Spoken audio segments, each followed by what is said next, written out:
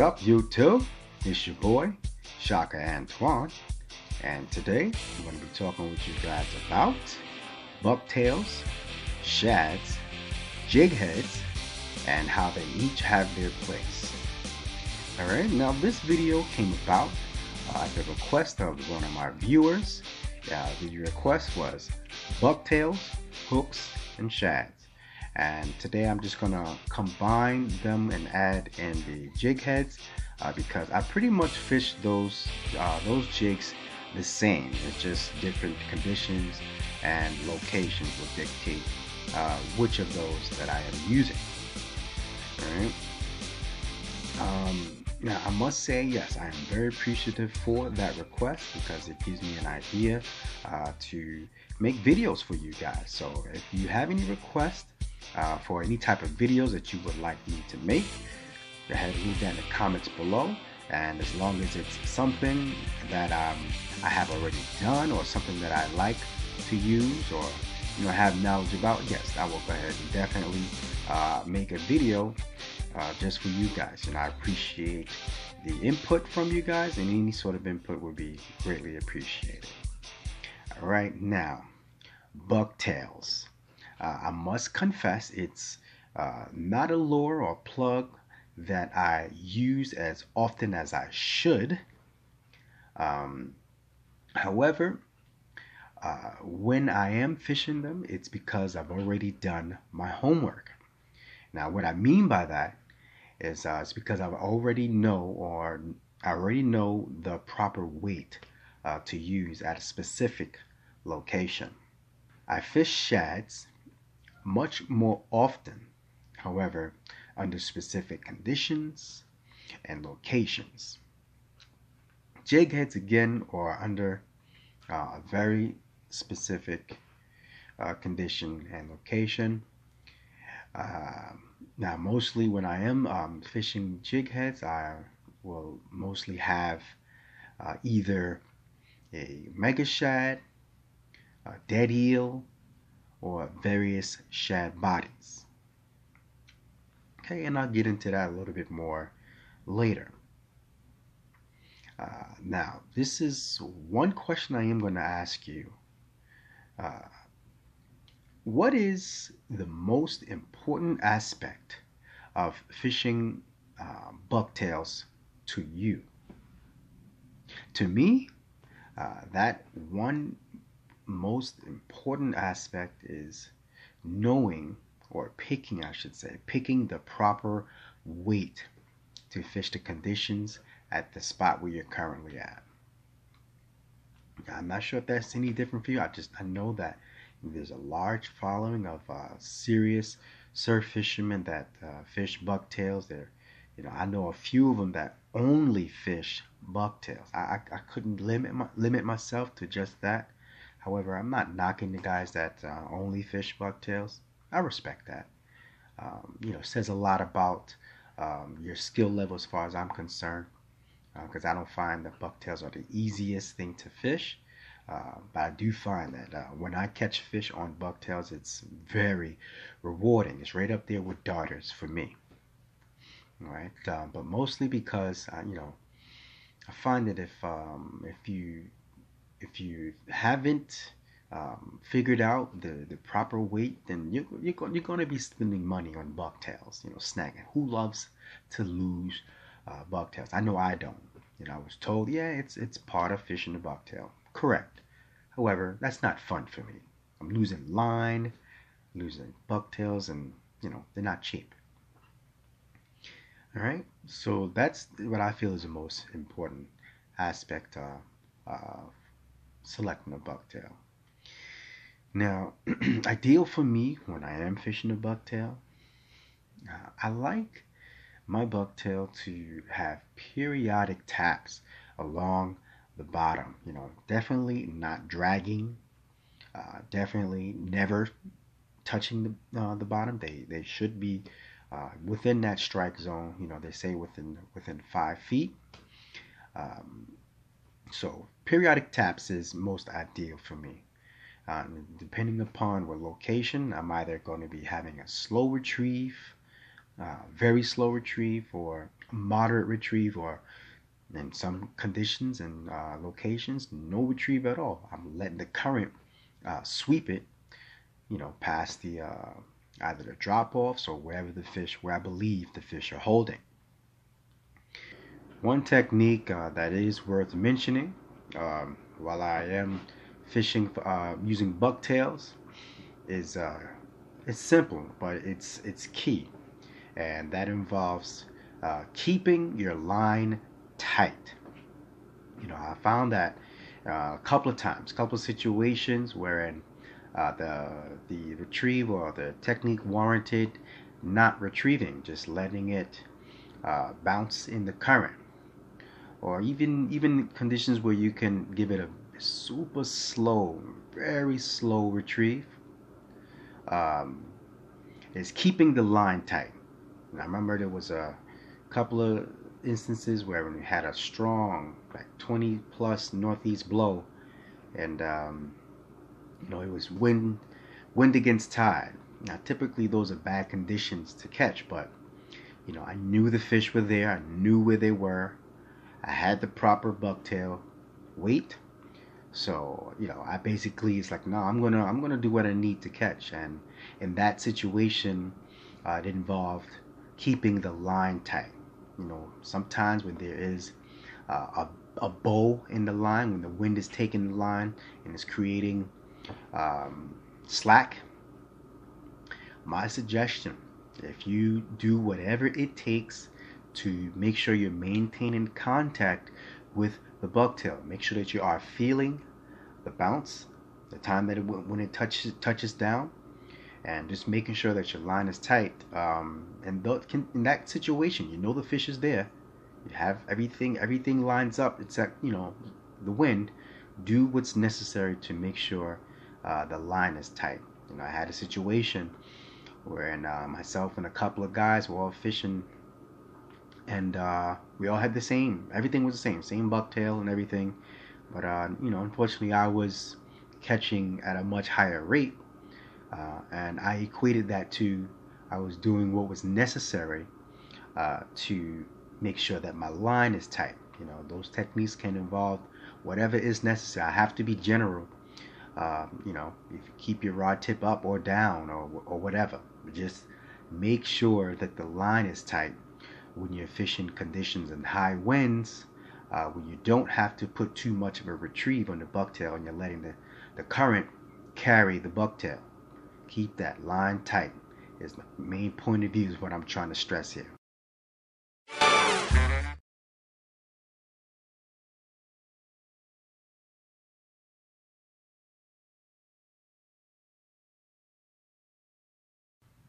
And there are some conditions and locations wherein I am actually jigging the bucktail. Now, the weights of bucktails that I like to fish, or I should say I've done my homework in figuring out the proper weights, would be 1.5, 2, 2.5, 3, 4, 5, and yes, 6-ounce bucktails.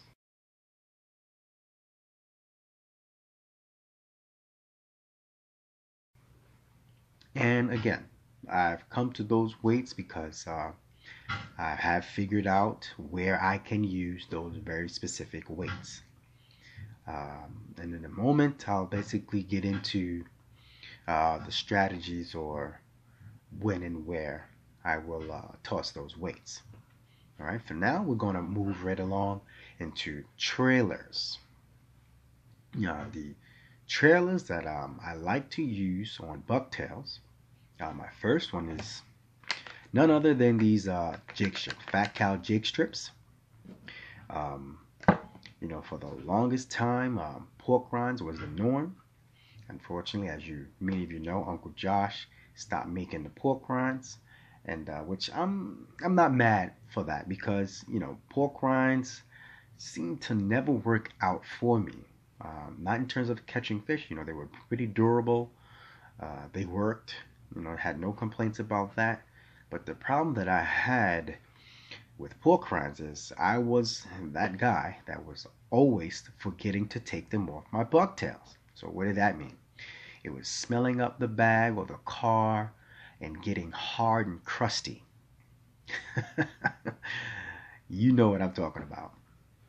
So when Fat Cow came out, oh man, I was winning now with Bucktails, and they hold up very well to bluefish. I've had plenty of bluefish bites wherein they were chewing them and they were surviving basically.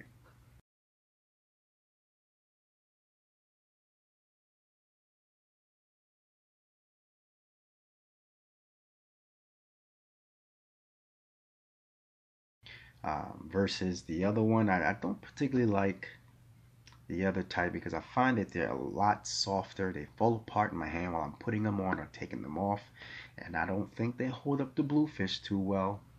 So therefore, Fat Cow jig strips gets my choice. All right, now that's on my bucktails. So when I am using um, jig heads, I typically, if I'm not using a jig strip, then I'm using mega shads. And that's these here. Love these things, man. I love using them, especially when I want to increase the profile.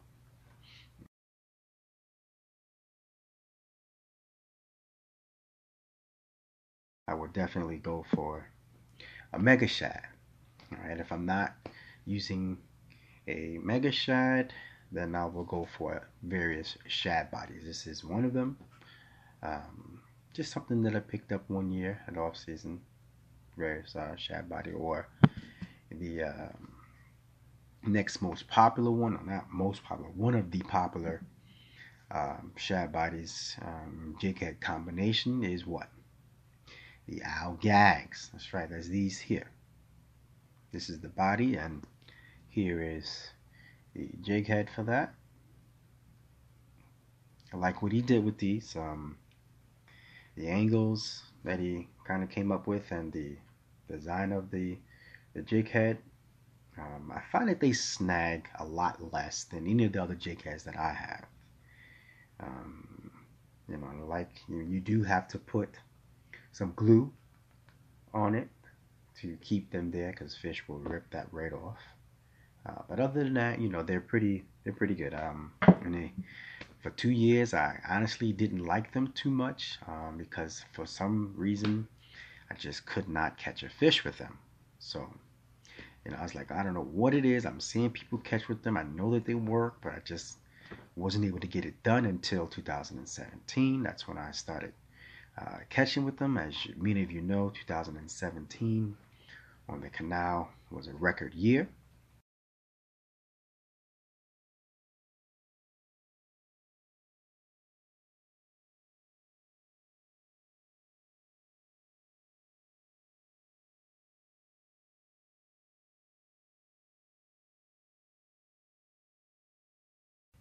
And that's just when they started working for me, and I'm well pleased with the outcome. Previously, what I would do instead of going for the out gags because I just couldn't catch, I would reach for a good old bucktail, you know, with a fat cow jig strip. This one here is a 5 ounce, and this one was a custom one I had made.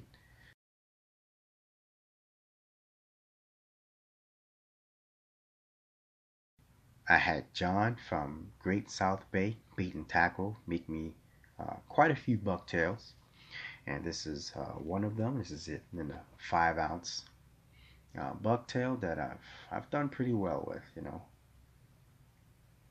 Like those things that would not have a lot of hair on them, just how I like it. All right, now some of the 2 ounce versions that I have that I like to use. This one is a magic tail, 2.5 ounce, tied very nicely. Has this nice little um, lateral line imitation there. Add some flash. Does it come through? Yeah, there it is. This one is my favorite type. It's the Andrews Jetty Caster. Another 2.5 ounce.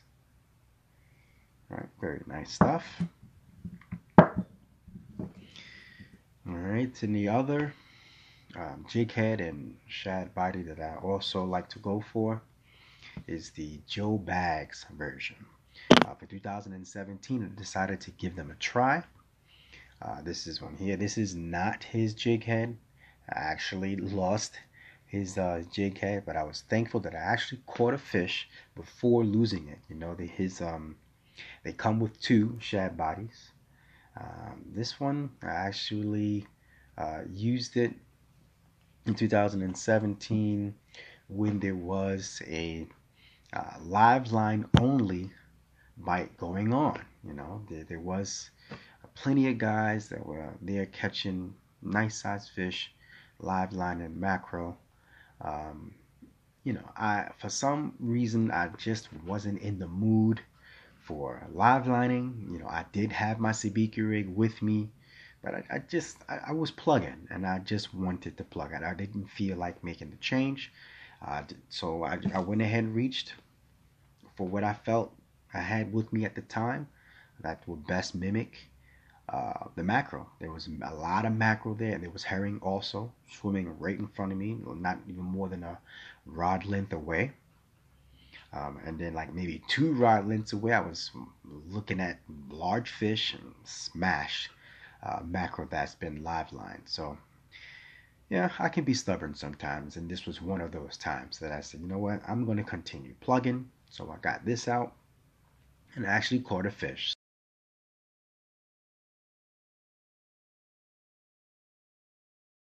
To me, that's saying something. You know, if there's a live bait bite going on and you catch with a lure, an artificial, to me that says, all right, that's a condition that I can actually still use a plug if I needed to. If I was feeling like not going with live bait like everyone else at the time, I will be reaching for this Joe Bags Patriot fish. All right. Now, for another jig head that I have developed a special liking for is, again, it's a Joe Bags product. It's his eel jig. Now this puppy, man oh man, I went and picked that up in 2016, and I wanted to give it a try, you know, because I saw that there was a lot of folks catching on eel jigs, a nice eel bite going on, and I wanted to give it a try, but I just couldn't fathom floating or using an unweighted eel. So I said, well, let me get an eel jig. Went and picked this up, and man, let me tell you, I could not wait until it got dark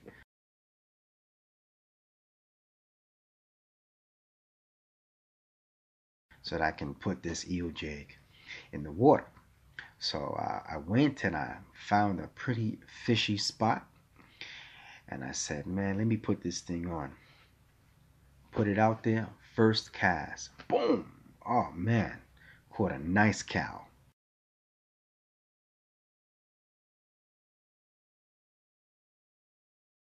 So I was basically hooked from that moment on. You know, every time I go to the canal, I make sure I have one of these Joe Bags eel jigs. Now, I would typically even go to either one of the tackle shops up there, either Red Top or Canal Bait and Tackle, and I say, listen, you have any dead eels? I'll buy some of the dead eels. Because even that day, 2016, when I caught that bass, mangled that eel. And unfortunately, I didn't have any more, so you know, I didn't catch that night for the rest of that night. But you know, I wasn't mad. I already had a nice one to take home. All right, now shads are often what I would use first to know what kind of bottom is in front of me before casting a bucktail that I'd rather not use. You know, shads, they have that the rubber, and they basically will give you a good idea of, or give me a good idea of what the structure is like, um, where I'm fishing. Like if I'm in a boulder field or anywhere where I'm unfamiliar with the bottom, I will throw out a shad before I throw out a bucktail. bounce it around a little bit to get an idea of what's there. I find that shads will not snag as quickly as a bucktail will. So that's the main reason why I'll um, I'll search with a shad first if I'm planning on using a bucktail. And I will often fish a 3 ounce and under super slow to keep them down. Shads, I like to fish my shads low and slow, you know, really close to the bottom, letting the paddle tail work and work with the vibration, causing the vibrations in the water. As you know, these fish, they will pick that up through their lateral line. So if they are down there, they see that shad or feel it walking by, they'll come and investigate. Oh, there's a meal.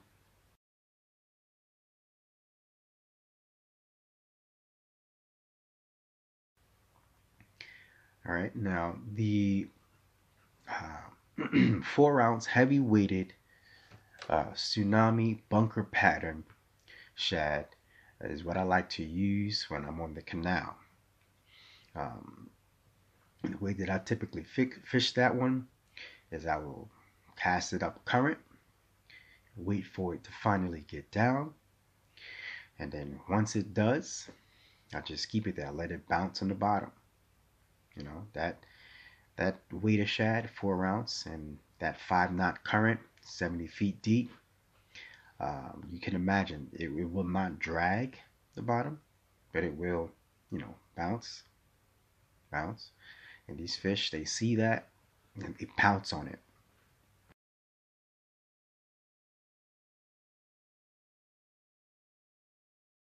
It's good stuff, man.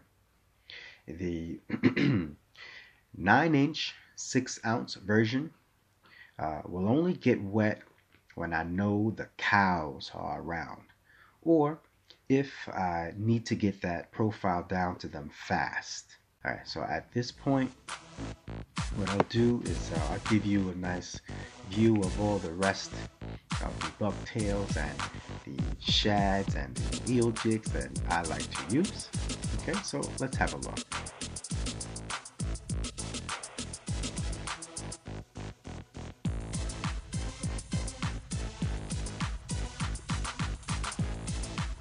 Okay, so this is a Spro type bucktails, the 6-ounce. Yeah, I don't typically fish too much of the Spro types, only when I'm jigging the canal or if I'm trying to catch fluke from a boat. Right now, that one there is a Joe Baggs bucktail. There was 1 year wherein if you did not have a pink bucktail, you were not catching. This bucktail right here was a bucktail that I used to catch some picky bluefish with. As you can see, they had their way with the hair on there.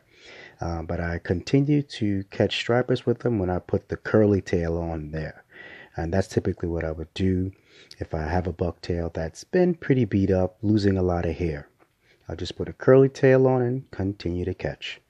And these are my 2 replacements for my 2.5 ounce for 2018. And just rip splitter and the magic tail. That one is a Jocks 2 ounce.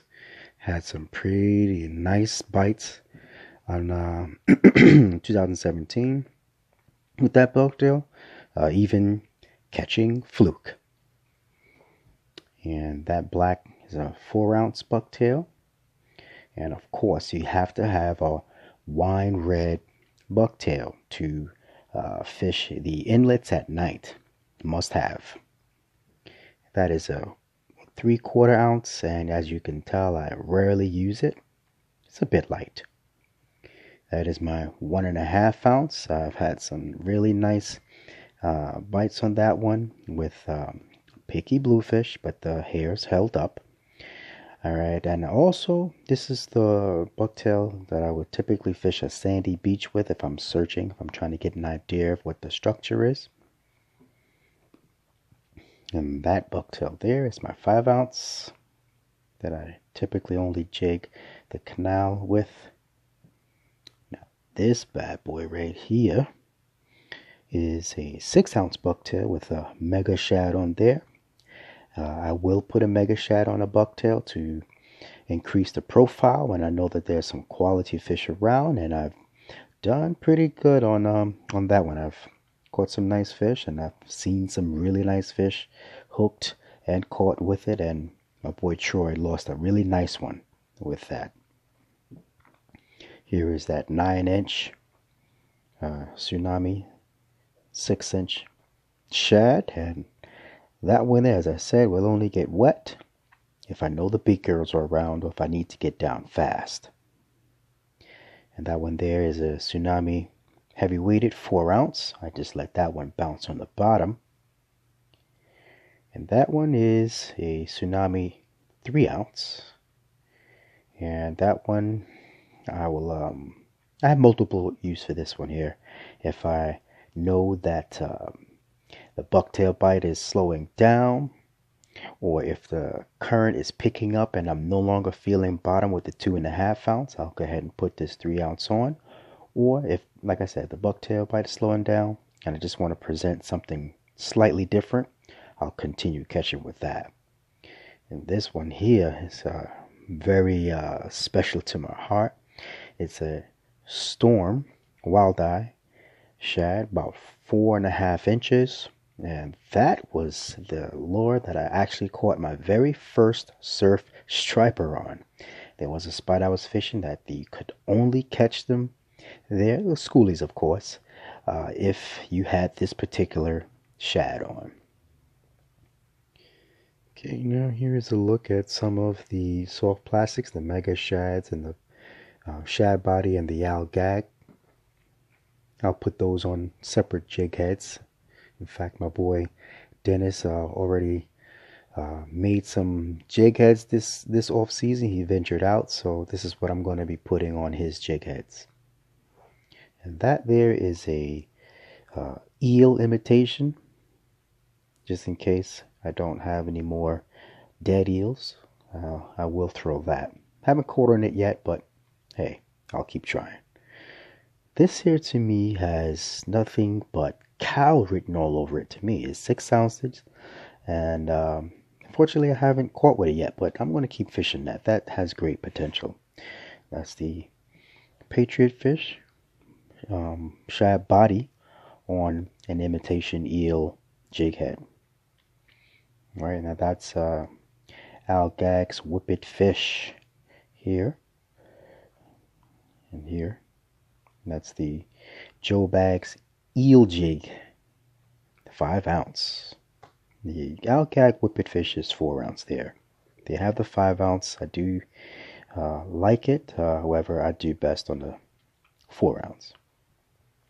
Now this here is for me, it's basically like a test mule. You know, that's a 4 ounce jig head, and I put a shad body on it. Now I would typically only throw that when I'm testing, when I'm trying to see what the bottom is like, if it's safe to throw one of my other jig heads, whether it be the Whippet Fish or the eel jig, or if I just want to get an idea of what's happening on the bottom, I'll go ahead and throw that, because I have no problem losing that if I get snagged.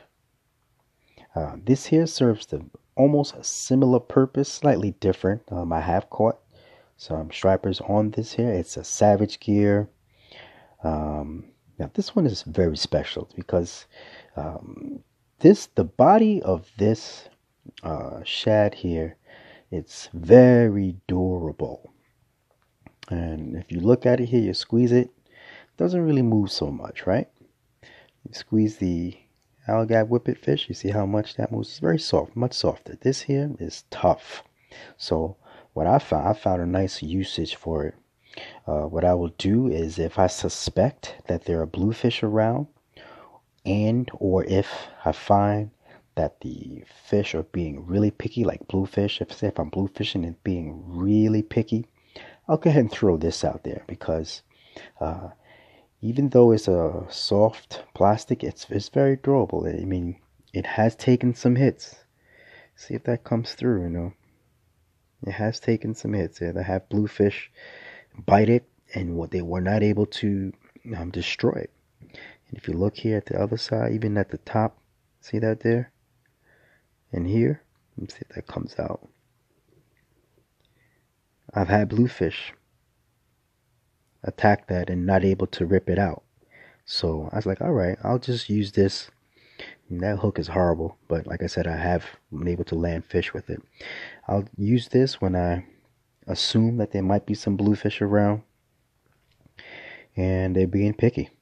Now, well, if I feel a tap with no hookup, I'll bring it back and I'll examine it to see if I have any new marks. This way, confirming that yes, I do have bluefish around. And that there is a hoagie sand eel. And of course, obviously, I'll throw that when I believe that there is a sand eel bite or even some sand eels around.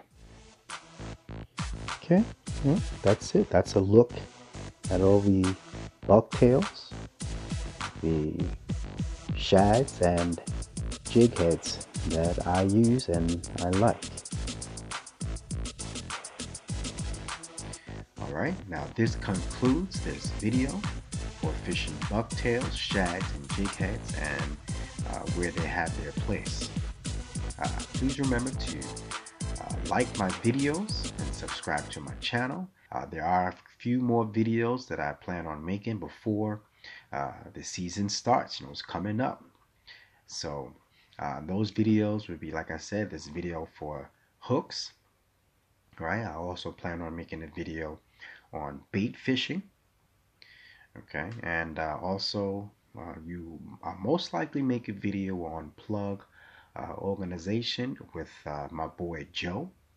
Be sure to let me know your questions or your concerns in your comment in the comments below. All right, I'm open to hear from you guys. So I want you to please remember to have a great day and God bless.